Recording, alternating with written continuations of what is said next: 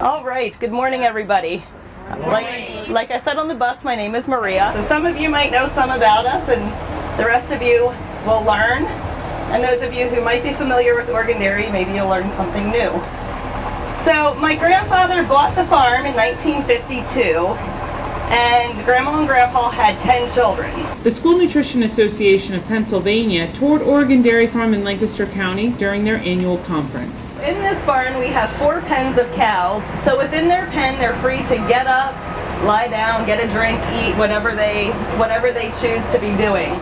They saw the compost business, which reuses the cow's manure to create a product that they sell back to the community, and the milking parlor.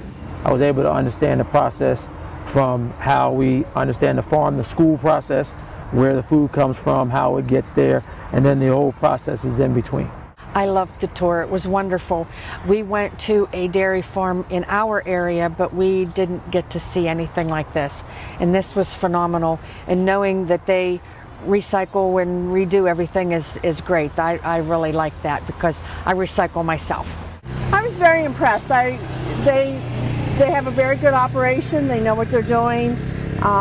They're following the updated principles of conservation and the dairy industry, trying to promote the dairy industry, which is very important also. Very willing to give tours and answer any questions that anyone might have.